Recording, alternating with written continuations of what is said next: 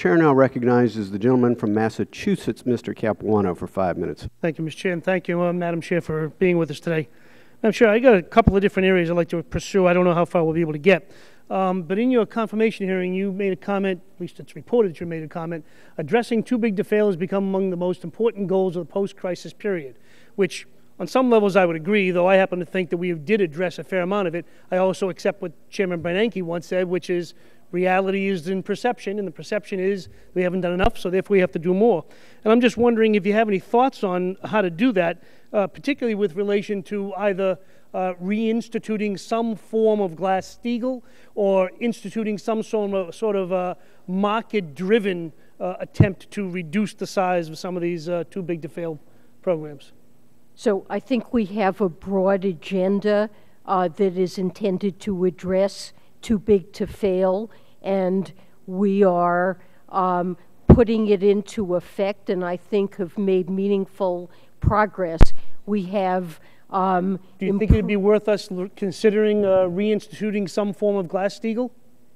I think that if we continue on the path that we're on of completing the Dodd-Frank rulemakings, beyond that of putting in place a rule that would enable a resolution through orderly liquidation by requiring... So you think we won't need it when you're all done? I think we have to keep watching whether or not we've succeeded in addressing this, but I believe we've Fair made enough. I would ask progress. you to also take a look at HR 2266, which is a market-driven attempt to reduce the size of some of these institutions. I also want to talk about an editorial that I read in American Banker last week that basically, in my opinion, coined a new phrase, but one that's accurate, too big to jail. And it was about the concern that not enough of these people that have foisted their inappropriate activities on us in the 2008 have paid a penalty on a personal basis. Some of these biggest corporations simply write a check to stay out of jail free because it's not even their money. It's corporate money. And when I read it in American Banker, it kind of puts a big underscore to me. And I'm just wondering, do you have any concerns about the lack of personal accountability in some of the largest institutions in this world when it comes to some of the activities they participated in, not just before 2008, but after 2008 as well? Well, I do have concerns about those activities, and the Federal Reserve cooperates with the Department of Justice as appropriate when they take actions that are criminal in nature. The Federal Reserve's focus is on safety and soundness. We're supervisors. But isn't the safety and soundness of the entire economy based on trust and good activity? And my concern, to be perfectly honest, if people are not held personally accountable, when they're allowed to write corporate checks, not personal checks, to just push away their ill-gotten gains, and they get to keep that money and continue on and actually get raises and bonuses from those institutions, that the moral hazard says to the next guy coming down the street, the people that you have to regulate, it's okay. Don't worry about it. Do anything you want, and all we have to do is the corporation, not you, will pay a few $100 million of shareholder money, by the way, not your money.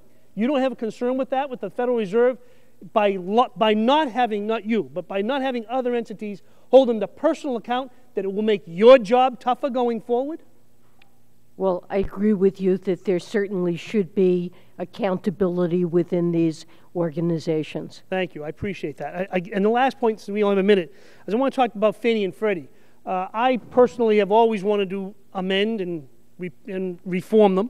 However, I've also thought that it's wrong. Fannie and Freddie has now pretty much paid back the money that they have borrowed from the taxpayer. I don't know if they're exactly there, but they're close to it and on their way.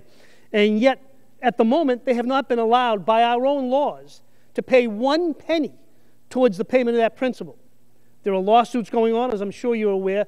I'm just curious, do you think that, that it is fair or wise or equitable to keep any entity in a de facto bankruptcy state once they've paid back their debt? I think, you know, with respect to GSEs, I think it is really very important for Congress to put in place a new system to address GSE reform. I think we still have a system that has systemic risk, that government funding remains critical to the mortgage sector, and I think to really get housing back on its feet, it's important for Congress to put in place a new system and to explicitly decide what the role of the government should be in helping the housing sector. Chair, the time of the gentleman has expired. The chair now recognizes the gentleman from New Jersey, Mr. Garrett, chairman of our Capital Markets Subcommittee. I thank the chair, and I thank Chair Yellen. Congratulations.